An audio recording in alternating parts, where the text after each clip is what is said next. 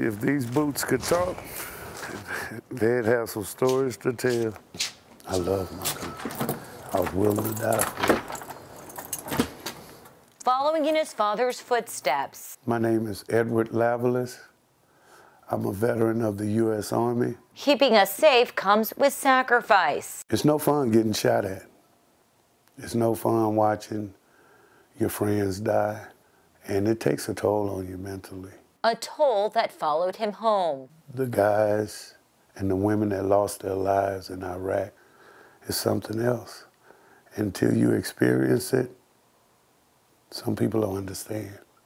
Now 54, he's divorced and on his own after recently relocating from Texas and Arizona to Las Vegas.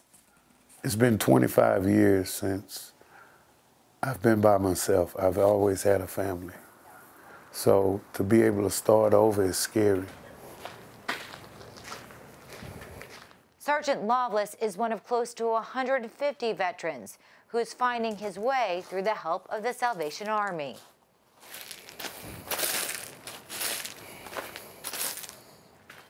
We're able to take that veteran immediately off the streets or from the VA office, be able to bring them into programs and services, collaborate with our community partners to be able to provide housing for veterans. It provides security for me, for once. I know if I have any type of episode as far as the nightmares or anxiety, I can always go down.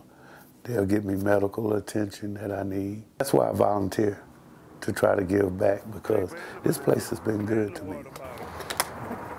And my oldest daughter, she's so upset with me. She wants to know, why would I choose a shelter over coming to stay with my family? But I tried to get her to understand. I want to stand on my own 2 feet. So as he embarks on his next journey. A few nicks and cuts, but they've done the job. They've done the job for America. They've been from Baghdad to Fallujah to Ramadi. And his combat boots. They have mixed matched boot strings, you know. Serve as a constant reminder of where he's been and where he's headed. And just like this is a new challenge, I'm gonna make it. I'm gonna make it. It's weird, you know, because I sleep by myself at night. Sometimes nobody to talk to, but it's okay. Marty Glazer, The Now Report.